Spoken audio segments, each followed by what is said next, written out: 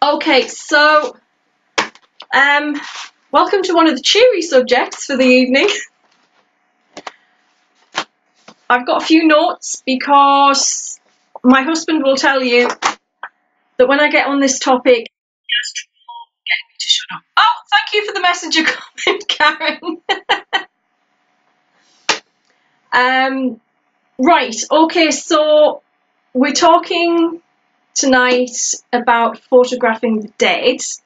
But I think perhaps to start with, I should tell you guys a little bit about me and why I developed, I don't want to say a passion for this subject, but why I became very, very interested in it and ended up in the situation where I can talk for hours about it. So, how did I come to photography? Because I'm a photographic artist, and obviously this talk is about photography. Basically, I learned photography as a child. I learned from my dad, like a lot of people of my age did. This is back in the days when dads had the camera.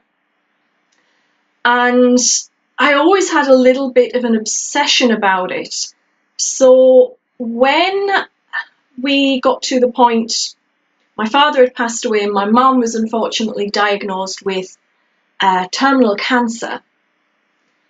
And I was essentially her primary support, emotional support. Towards the end of her life, I became her physical carer as well.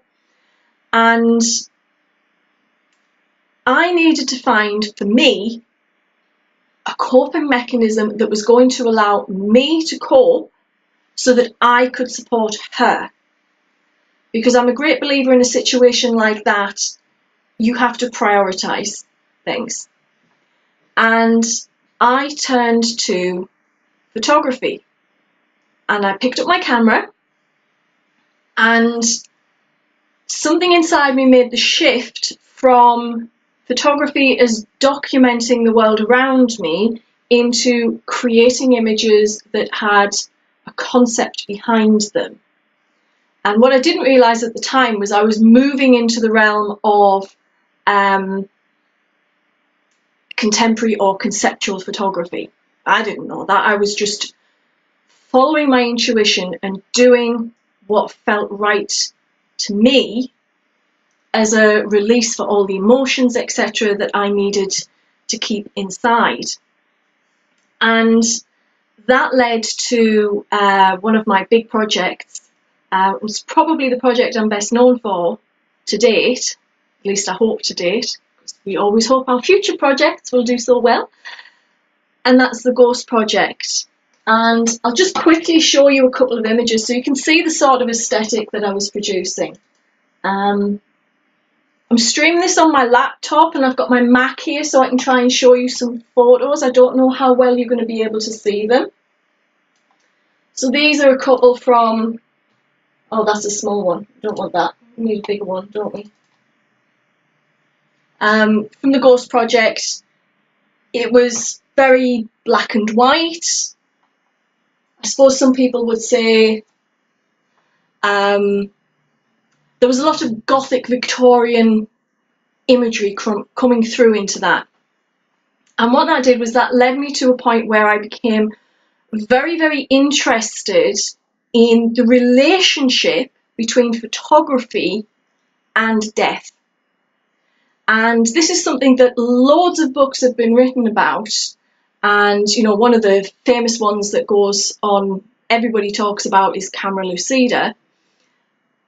But they're often talking about the idea of the photograph as capturing something, and it's a metaphorical death and all that sort of thing and everything. But I became really interested in how people had and might use photography as part of the grieving process and part of the coping mechanisms, because that's what I was doing. That's what I was doing, and I was wondering, you know, a lot of people thought, well, there was some very non-complimentary comments made to me by various people, and it it was something that I wanted to learn more about as a topic. So I started looking into it, and that was how I came across post-mortem photography, which is defined as photographing someone who is deceased. Okay, and tonight I'm going to talk to you guys a bit about that, a bit about why I find it such a fascinating genre of photography, why I think it's very misunderstood and misrepresented in 21st century society, and some of the symbology around it and its history, how it developed, all that sort of thing. So if that's not your cup of tea, probably click off now. So there we go with that. So pre-Victorian times, there was a very rich set of traditions around how people dealt with the dead and dying, etc. This is a death mask. Death masks have been around thousands of years, think Tutankhamun, etc. This one is actually of Oliver Cromwell, and the earliest known case from Britain is 5th century. So there is a long tradition of them in this country, and there was very laid out ways of having a funeral, what was appropriate, what wasn't, etc. And post-mortem photography slid into that. So, for example, death masks became much less common as post-mortem photography grew, and it very much took the place of the death masks in some cases. I haven't seen the book Wisconsin Death Trip, Andrew, but is that not a film that you sent me a link to a while back? I'm sure. Oh, I don't know. If not, I'll have to look it up. I'm going to concentrate tonight when I'm talking primarily about Britain and British traditions. They are different in different countries. For example, the Far East has pretty much no tradition of post-mortem photography. North America does have a tradition of it, but it does vary in some ways to the European tradition. There's not quite such a tradition in South America, although there is some tradition. And again, the traditions in other parts of Europe vary slightly. So I'm pretty much concentrating on Britain and Ireland. I'm also not going to talk about war photography or police photography. Let's bring back the death mask, says Wendy. Yeah, some of them are. Some of them really are quite beautiful, actually. In fact, Andrew was talking about one earlier in his talk. So if you didn't see Andrew's talk earlier, I think you can still view them on Facebook. So it might be worth going back, because he was talking about one from Paris, I believe, in the 1800s. Right, so we've got this very rich tradition of how to deal with the dead and how people view death and dying. I'm just checking my notes here, because otherwise I will wander off on this topic and Lord only knows where we'll end up with. What we really need to do is, personally, I think we need to look at these practices. We can look at them through our 21st century eyes, but we also need to look at them through the viewpoints of the people at the time. So one of the things that you'll see, if you type into Google or whatever, post-mortem photography, you will come up with loads of articles, and they're all sensationalized clickbait. You know, you won't believe these creepy Victorian post-mortem photographs, stuff like that. And it really is just a way of getting people to click onto them and do the factor. And I think that is I think that really is missing the point, that it's a very rich tradition, and it was a very important tradition, and still is, to certain portions of society, basically the people it affects. So I think we need to consider the background that they're against. And it's also important to note, I'll say it at this point as opposed to at the end, post-mortem photography still exists in modern British society, but it has become much more confined and much more limited. And at the moment, apart from a very, very few people, it is confined to basically stillborn babies, or babies who die very, very young.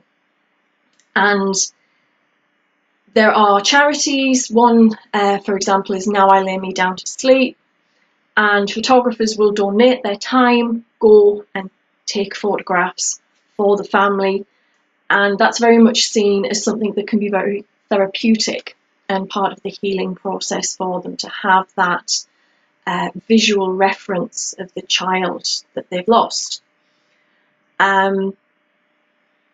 So it is still around, but it has evolved. Right, I'm going to keep going with my notes, otherwise I'll start talking all about that again. So pre-Victorian times, so talking back in the Georgian times, the emphasis when somebody died was on keeping their body safe. Now that might sound a bit weird to us, they're dead. But at the time, there was a huge belief in physical resurrection at the Day of Judgment. So the prevailing belief was that the Day of Judgment comes, your body is physically resurrected. And that led to a problem, because at the same time, you had the rise of medicine, medical schools, anatomists. So basically, body snatchers and the resurrection men. If you have a medical school and you're trying to teach people about the human body, etc., one of the best ways to do that is to dissect a human body. Now at the time, the only legal way to get hold of a body was from the gallows, basically somebody who'd been executed. If you'd been hung because you committed a crime, etc., your body would usually end up at one of the medical schools being used as a teaching aid. They weren't only used as teaching aids, you could also, members of the public could, buy a ticket to go in and watch the dissection. But there wasn't enough supply. That led to the body snatchers, or the resurrection men as they were sometimes called, most famously Burke and Hare up in Edinburgh. And that was basically to fill the need, the demand for dead bodies. We all know certain resurrection men took it a step further, but that's a whole different talk. As a result of that, there was huge anxiety around what happened to the body after death, and that led to double and triple coffins, mort safes. If you go to an old cemetery, you'll often find a grave has got massive railings over it and stuff like that. And that was all to try and keep the body safe, ready for the resurrection because of the physical resurrection. Now, eventually, anxiety around that, particularly in the upper classes, because body snatching wasn't just confined to working classes and the lower classes. People of high status had their bodies taken as well.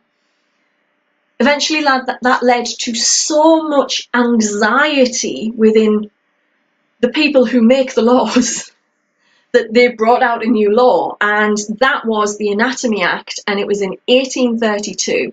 And what that said was, if you are too poor to be able to pay for a funeral, your body can go to the anatomists. So basically, if you can't pay for a funeral, you're going to end up being dissected. And they called it dying on the parish, not being able to afford a funeral. Now, obviously, nobody really wanted that. I mean, let's be honest. You're not going to, are you? That was also compounded by the fact that in a lot of the big cities, the churchyards were getting absolutely stuffed full of burials.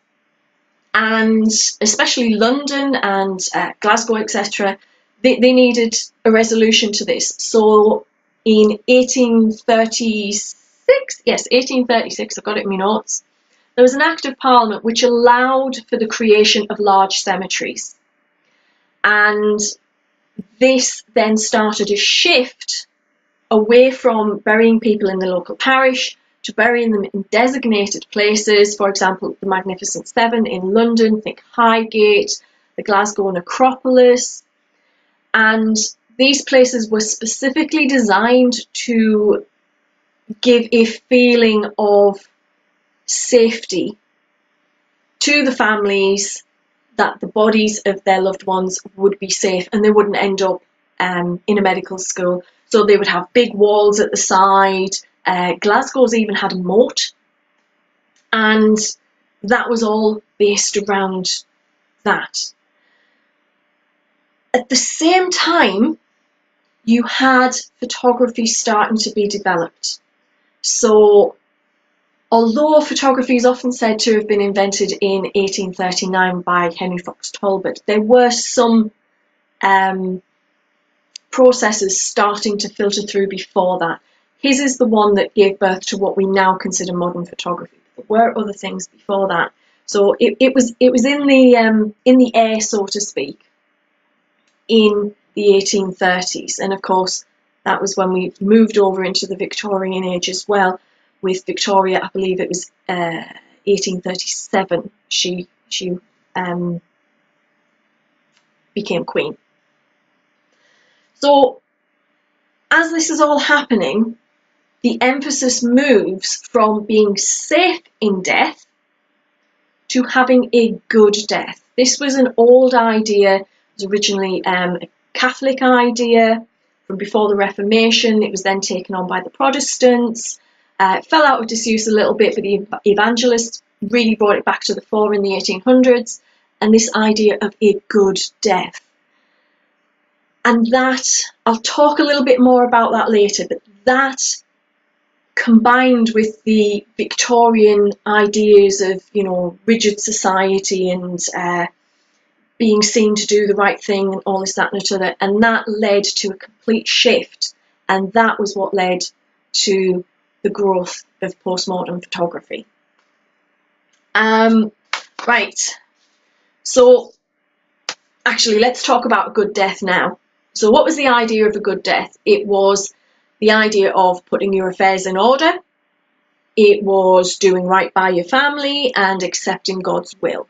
That was how it started. That then evolved and it became entwined with all the rituals around death that the Victorians adhered to and felt were very important. There was a lot of religious pressure to do right by the dead, basically. There was also societal pressure, to be seen to be doing the right thing, etc. That very much fed into the demand for post-mortem photography. So, for example, it was quite common for people to die suddenly. If they did, and you lived quite away from where they were, you possibly might not even hear about it until after the funeral. So one example would be that you would be given a post-mortem photograph almost as a substitute, and that would then be acceptable as part of the grieving process for you and all that sort of stuff. There was also the aspect of, in a lot of cases, there were little or no likenesses of people. So, we all know how important, if you lose someone, to be able to see their photograph is. If we go back in time, these people may not have had any likenesses, especially if you're talking a child. So there we go. So this all combined, along with the various symbology, for example, the flower language of flowers that the Victorians were obsessed with. Talk a bit more about that later. And you started to get formats of post-mortem photography. What was acceptable, what wasn't, what should be included, what shouldn't be, that sort of thing. And they fall into two general types: death as sleep and dead as alive. And we'll talk about the two different types. Right, let me pull up. Here we go.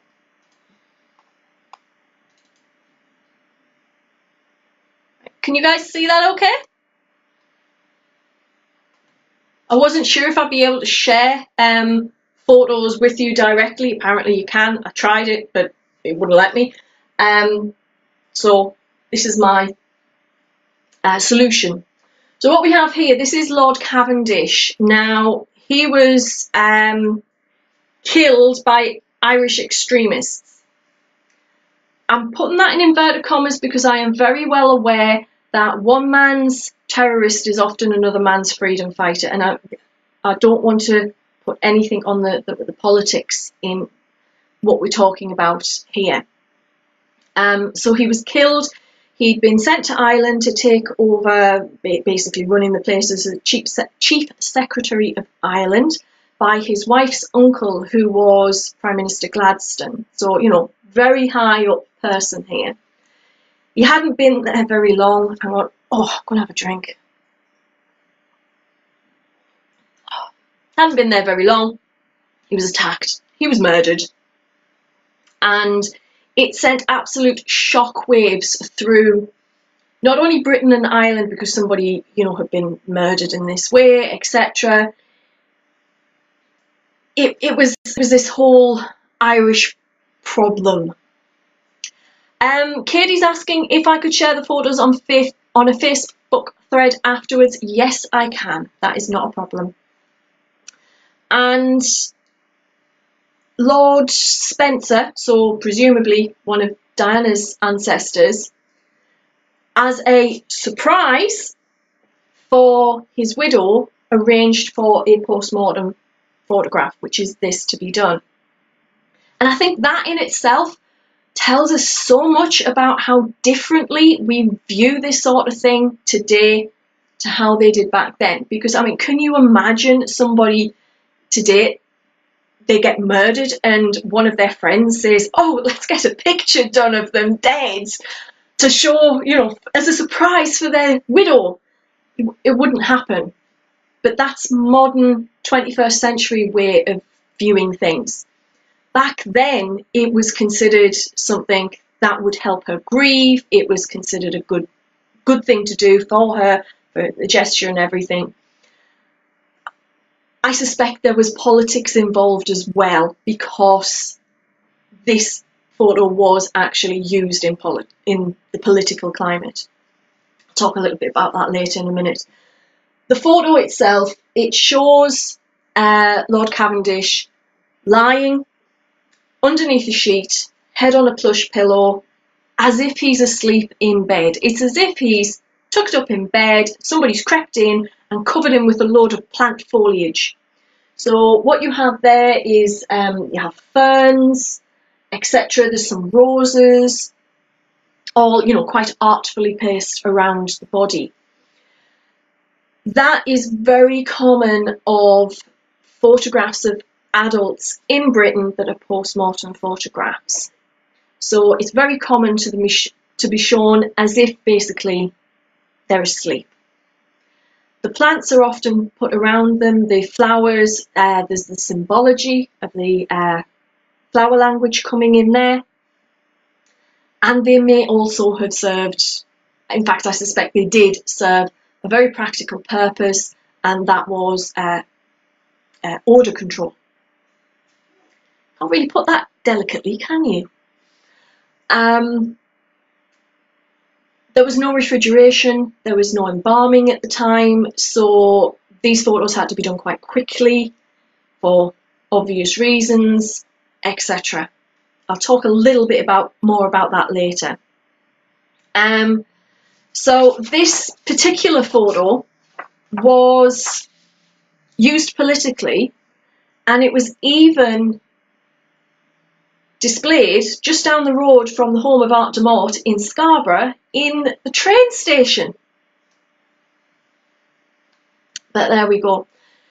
You also get children and infants photographed in death asleep photos. I've got one of those as well. Oh, that's tiny. Teeny, teeny, teeny, far too teeny. Can you see that? You're not going to see that very well. It's the picture that we used in the little poster for this. And what it shows is a child, maybe about 3 or 4, reclining on a sofa. But unlike an adult, she is dressed in a pretty dress. She has socks and shoes on.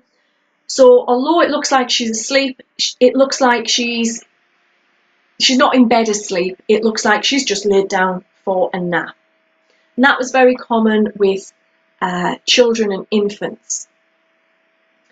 Adults, it was much more common. They would be, the body would be cleaned, they would be dressed, the orifices would be stuffed with rags or cotton wool to prevent leakage. Sorry if anybody's sensitive. The waist and the thighs would be bound, socks would be put on the feet, and then the feet would be bound together, and you'd be laid out. Interesting note, there seems, in the articles published at the time, there seems to have been a little bit of an obsession in how the nostrils appear on the photograph. No idea why, haven't been able to figure out why, but there seems to have been an obsession with it.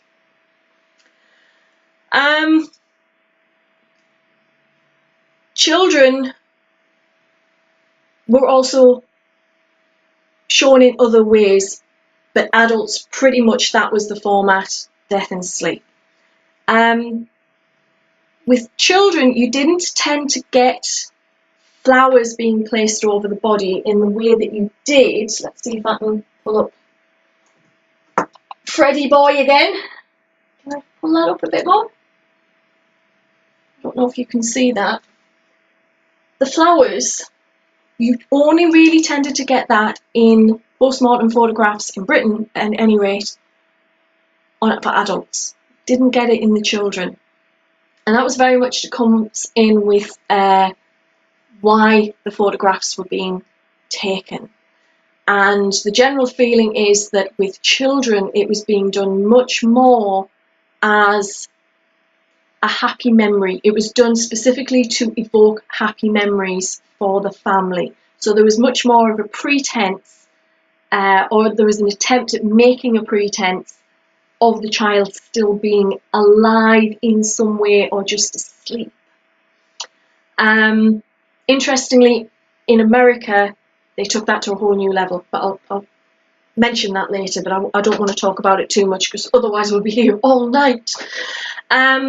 Flowers, the language of flowers. So the Victorians were potty on it, absolutely bonkers on this. The idea of a flower could carry a hidden meaning, and they used it all the time. You know, people sent flowers to each other as messages and things like this. It actually originated in the Ottoman Empire, wasn't a Victorian invention, but they took it and they ran with it. And it was very much formalised in 1884 by Kate Greenway in her book, Language of Flowers. And it's still around today. It's not as widely used, but we still associate some of those Victorian associations with flowers. So, for example, lilies, we associate very much with death, but the Victorians associated it with purity. Roses, love, you know, Valentine's Day. I mean, come on, you're not going to buy your Valentine. You're not going to get her a bunch of lilies, are you? You're going to get her a bunch of roses. Specifically, a white rose didn't just mean love, it meant I am worthy of you. Ferns, which we see here, can't really make out the type of fern, but ferns could denote fascination, but they could also denote reverence. So the Victorians used what plants were available. So obviously they had to use what was available, what was in season, what was growing locally, etc., and combined them in ways to try and convey a message. So one example where this is still in use today with regards to funeral practices is the family cross, which is still traditional. It's in decline, but it is still traditional in Britain. And that is traditionally a great big cross, you know, it goes on top of the coffin.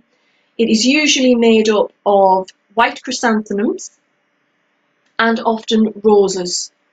Okay, so you'd have roses at the bit where the arms cross, and the rest would be white chrysanths. There's a practical reason for that. Chrysanths are actually quite cheap to cover a large area. But chrysanths, although they're not mentioned by Kate Greenway, they are often used as denoting truth. So you have chrysanths, you have the roses, etc. And basically it was done in such a way to give the message that the departed was pure and to commend them to God. They are worthy of God, and the family is declaring this as a truth. So it's effectively the family commending their departed loved one to God, the Christian God, through flowers, which I actually think is kind of cool. Flowers were very much not used as part of portraits for the living.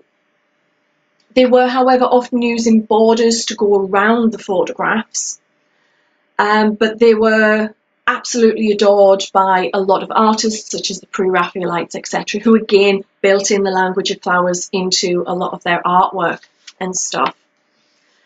The other form of photograph, let's see if I can get some up for you.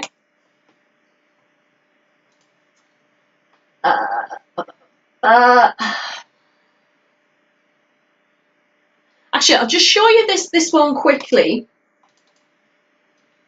Again, I'll see if I can get it up big. Don't know if you can see it. I'll put it on the Facebook thing. This is a later post-mortem photograph. This is of a lower status person than Lord Frederick Cavendish.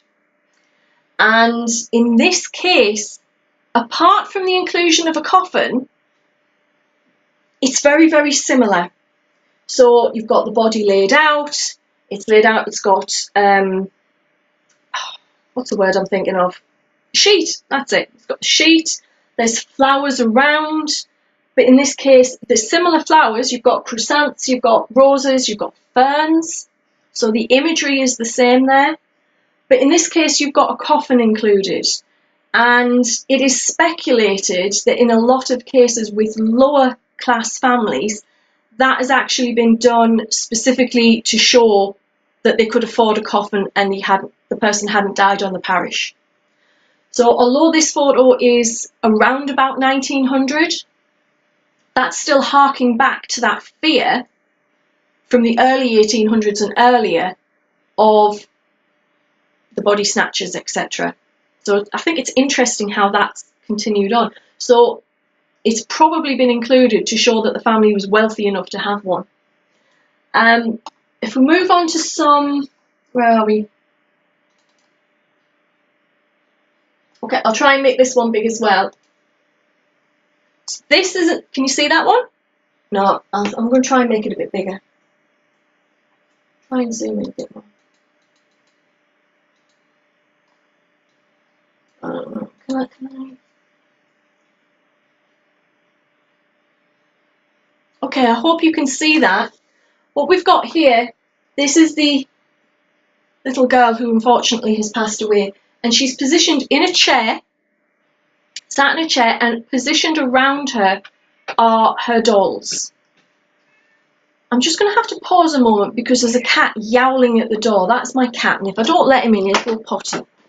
So we may have feline accompaniment. Are you coming in? Come on then. Don't knock anything over, please. Okay, if you see a black and white cat, it's Salem. I think he's about to jump up. Here he comes. Do you want to say hi? Come here. There you go.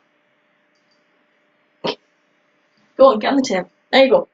Don't show your bum to the people. Honestly, no shame. I've now got cat fur all over my face. Right. Okay, down you get. Come on. Hush. You can tell it's live, can't you? Cat fur. Okay, so with this young lady,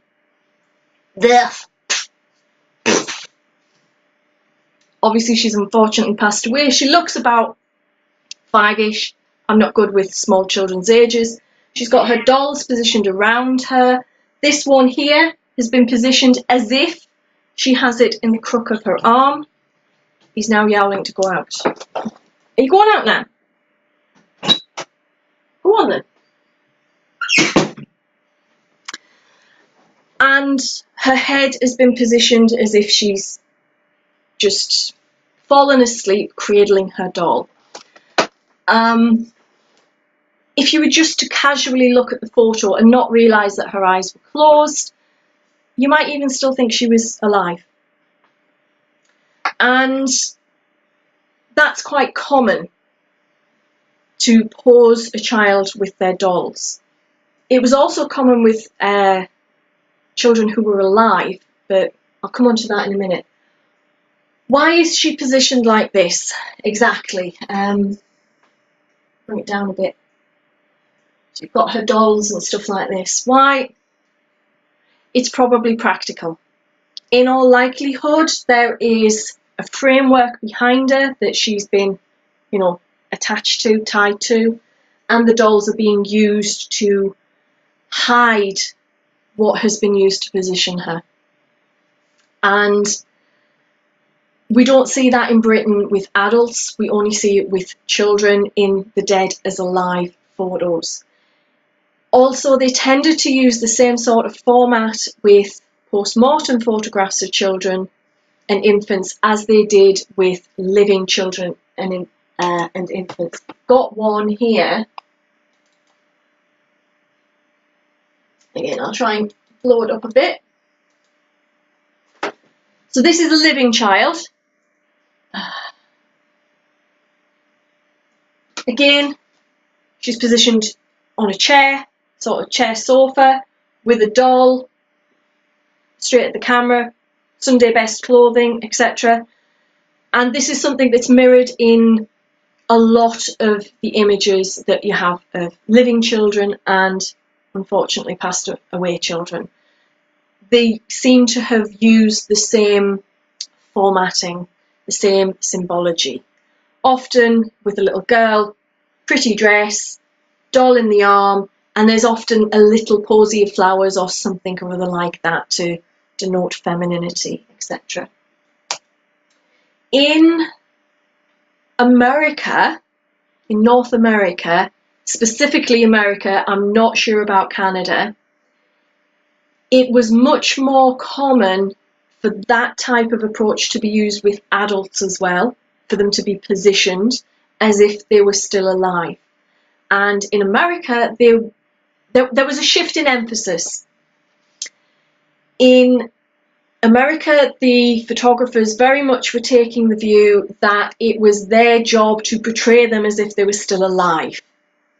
Whereas in Britain, it was much more a case of creating something for the family, and it was more the death as sleep.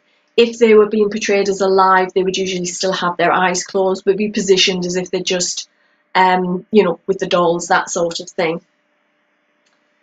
There is actually quite a disturbing article which was published in America, but the photographic press refused. I've still got cat fur on my face. The photographic press refused to publish it in this country, and it was written by an American photographer, and it was given advice on how to get the eyes right. And basically what he said was, this is a bit squeamish, if anybody's squeamish, cover your ears for 30 seconds. What he said was take a teaspoon and push the bottom lids down, and then use the end of the teaspoon to push the top lids right up, and then get your fingers in there and position the eyeball. that was relatively common practice in America. It was considered no in Britain. And that's one area where the two traditions diverge. Okay. You also would have, this is going slightly into police photographs, but it was quite common in America. I think probably because of the massive distances, that if a criminal was caught and convicted and hanged, they would often be photographed in the coffin, up against a wall, upright like that. And the purpose of those photographs were more to prove that they'd been caught and killed. There you go. Whole new topic, that one. Infants were frequently shown in cribs or with family members or with their nurses. I've got two photos here. I'm sorry if anyone finds this distressing. Let's just close them down. But, you know, it is a talk on post-mortem photography. This one, I think I can do it a little bit smaller than that. But this is I don't know if you can see it. This is a fairly common one that you will find if you look around on the internet. Some of these are quite difficult to find. The originals are now in the collections of museums and universities, etc. There are a lot of fakes online if you just do a Google for post-mortem photography. There's a lot of fakes. So when I was researching this, I really did stick to ones that could be authenticated. This one is a mother and child. So that mother has just lost that baby.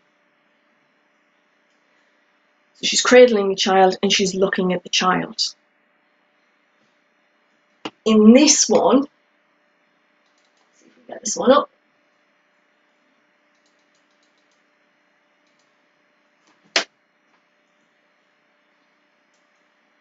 Again, the child has been lost, but the lady holding the child is looking straight at the camera, and that's because that is the nurse of the child.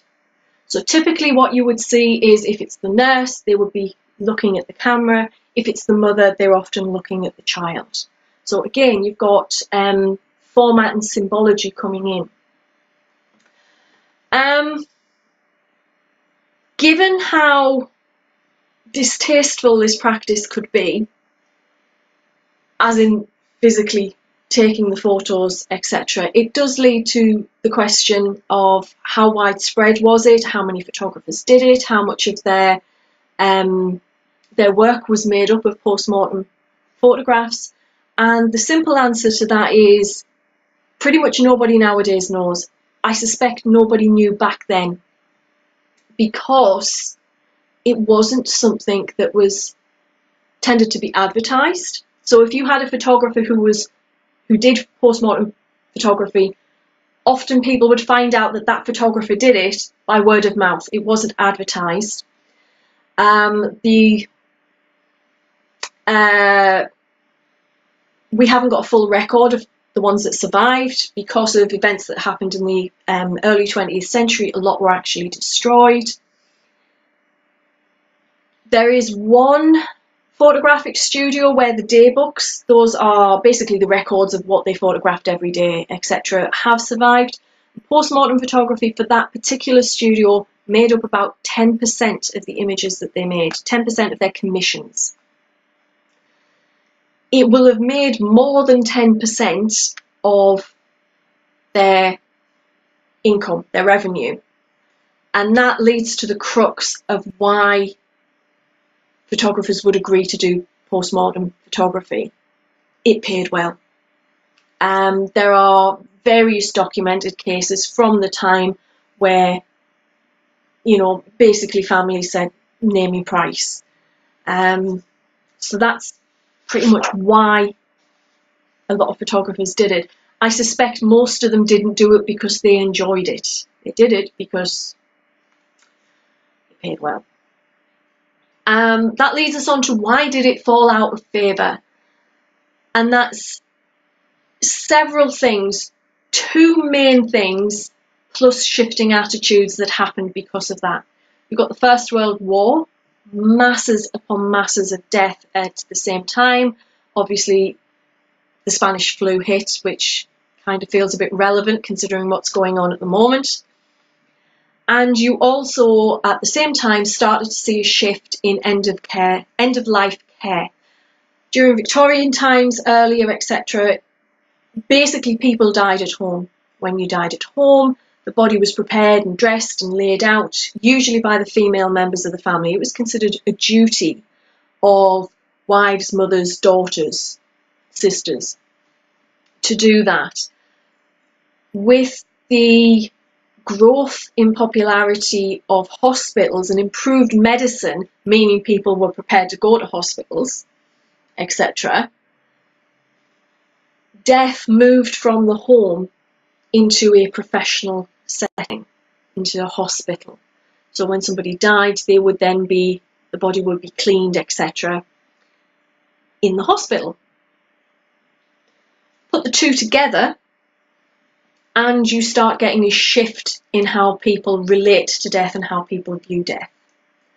And that led to a decline in postmortem photography.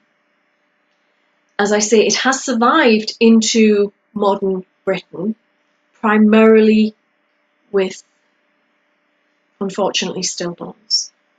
There isn't really much of an active postmortem tradition outside of that area in Britain now. There is in other parts of the world, but not in Britain now. I suppose the only other question really is, do I have first-hand experience of postmortem photography? Yes. Am I going to show them? No. I'm sure you'll understand why. It's a privacy thing. I can attest that it does help, or it can help with the grieving process. And as such, I think personally, and that's one reason why I'm giving this talk, it would be a good thing if we could get away from the sensationalizing and labeling as creepy of this type of photography. You're not going to believe it. I've now got the dog crying at the door. I'm not going to open it because she'll knock everything over. I'll give her a chew afterwards in a big cuddle. Don't worry. So, yeah, I think personally it's something that if people had access to this a bit more, and by that I'm going to include, for example, not just specific post-mortem photographs, but I actually think it would be helpful if there was a small amount of photography done at funerals, because most people are shell-shocked at a funeral, and afterwards those photographs, you know, for example, the flowers, that sort of thing, photos of the cards on the flowers, you know, that can actually be very good as a focus for grieving. And I'm going to take a little drink now, and I'm going to say thank you very much for joining me. And does anyone have any questions? It does seem to be scrolling up now, so if you have any questions or anything like that, if I can answer them, I will. I'm going to have a quick drink because I'm getting a bit parched.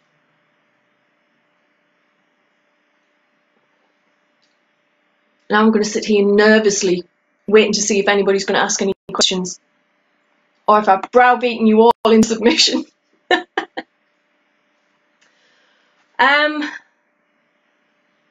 Is that a question to me, Katie? It says, Diane Goldby, would you want photos taken? Is that a question to me or a question to Diane? Thank you, Helen. I didn't even know you were there. Helen just said, well done.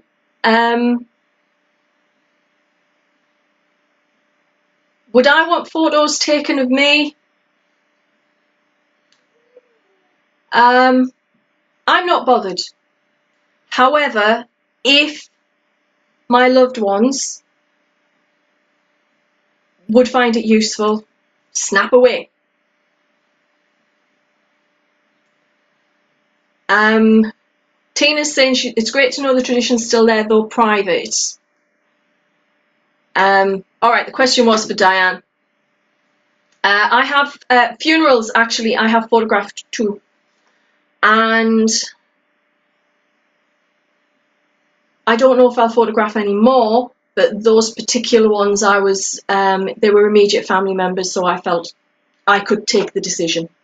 Because not everyone understands you turning up at a funeral with a camera. But personally, I found those photos very therapeutic afterwards. Right, I'm just going to try and answer some of these. I'm seeing some things. Right, Sandra's saying, is post-mortem photography still done in America other than stillborns? Not really.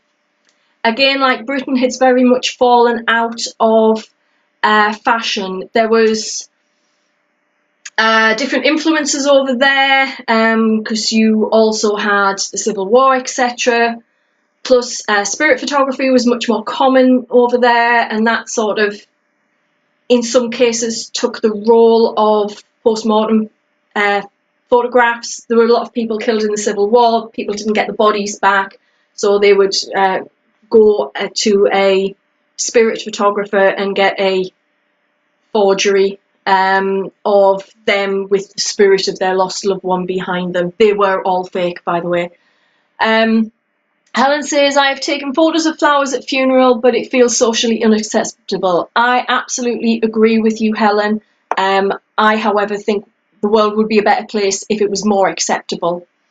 But you have to consider the nearest and dearest feelings, and I've only done it when I've been one of the nearest and dearest, therefore I've got the right to make that decision. But I've also taken the camera in the church with me. Naomi, oh hello Naomi, you made it. Naomi says, I got my husband to take pictures of my dad in his coffin because he looked so peaceful. I've seen a few of children but not adults. Personally, I always take pictures of the cards and flowers. Yeah, I personally see nothing wrong with that, and it is amazing how people's attitudes towards it can change. So for example, when my father passed away, that was the first funeral that I photographed, and obviously I did some post-mortem photography, etc. And my mum initially was shock, horror, horrified and everything, but I'll tell you what, she treasured those photos afterwards. You would not have been able to prise them out of her fingers. She was absolutely, her feeling was very much changed by going through the experience of having those photographs that she could then look at down the line, months later, when she was ready. Wendy's saying, I'm interested if you have any book recommendations for learning more about the flower symbolism. Kate Greenway, was published in 1884, I think it is. It's called Language of Flowers. If you look online, you will find scanned PDF versions of it. You can occasionally pick up second-hand versions, etc. I'm not sure if it's still in print, but it is definitely still kicking around. That was very much the one that codified it in Victorian times, and all of the rest basically stem from that point. So that would be the one that I would suggest that you look at. I'm hoping I haven't missed anybody's questions. Helen says, I agree with photos at funerals. It's just another ceremony at the end of the day. Yeah. Have I missed anybody's comments or questions? Wendy's asking, or websites. Was that for the, I'm going to assume that was for the language of flowers. There is when I was researching this, I actually researched this topic and wrote my dissertation for my master's on this, which I dug out earlier. There is, I looked at modern sources as well as older sources. at the time, and when I accessed it was 2015, so it might have changed, there was a Victoriana style nursery based down in Kent, and they had a lot of information on their website, and it was called Victorian Bazaar, BAZAAR.com. If it's still there, have a look, because some of the meanings have morphed a little bit over time. Oh, Catherine, I'm glad you found it interesting. Hello, David. I didn't know you were there. Glad you enjoyed it. Has anyone else got any other specific questions? I'm happy to sit here and chat away, but obviously I can talk about this subject all night. If it comes up when we're out, you know, when you meet people and stuff like that, you can almost see my husband rolling his eyes. Oh God, here we go. She's on to post-mortem photography. He has banned me from discussing it at meals. I have done that in the past.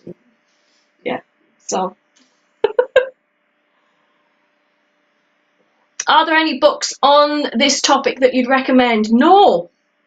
There are very, very few books on it. There is a lady called, I'm going to check this, I'm pretty sure it's Audrey Linkman. I believe she's Australian from memory. And she is one of the world's authorities on this. I'm just looking to see where it is in my references. She has written a book, but it's an academic book. It's not a popular a book aimed at popular Death and Photography, and that is published by Reichian Books, and I believe it's Audrey Linkman.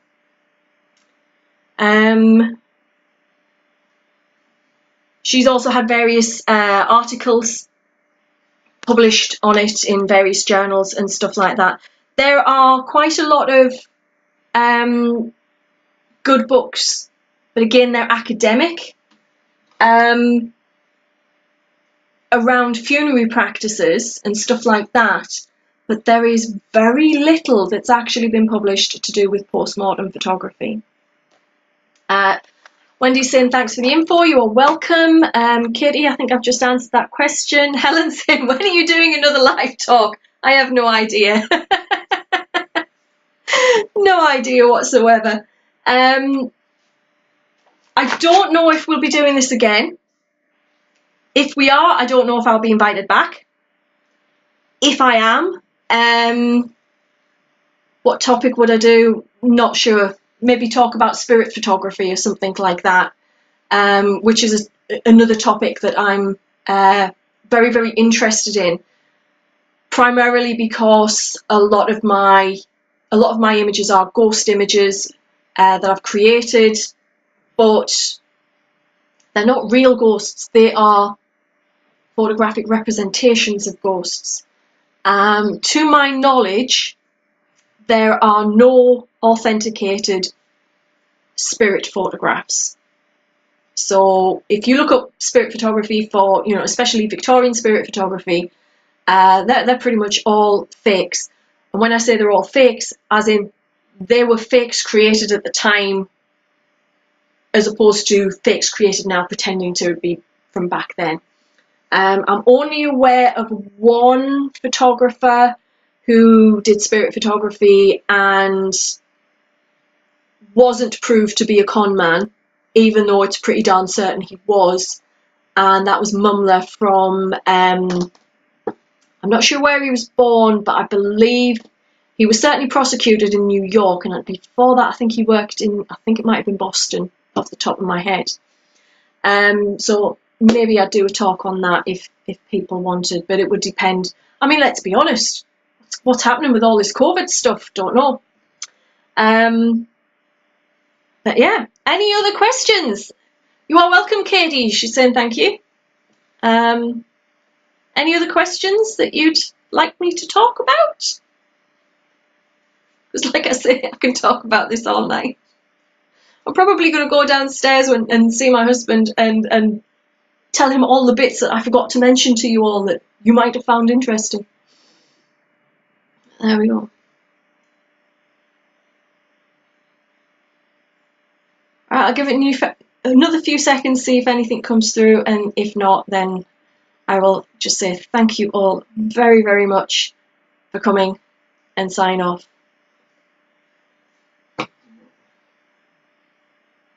And the Mac's gone to sleep.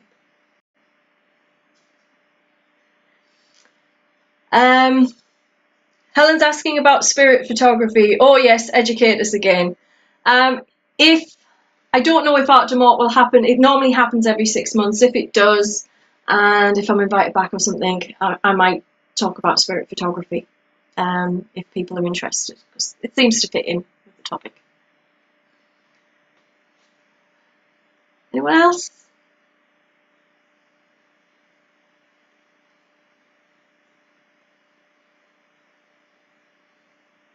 No? Okay. Thank you very, very much. I'm hopeful I'm going to be able to work out how to download this, and I will upload it up onto my YouTube channel. I'm going to do the shameless self-promotion bit here. My website is maraakoma.com. You can find links to me on social media from there, including my YouTube, etc. And also how to get in touch if you've got any questions down the line. You know, something you think, oh, I should have asked her this. So thank you very much. Take care, and thank you for coming. Bye bye.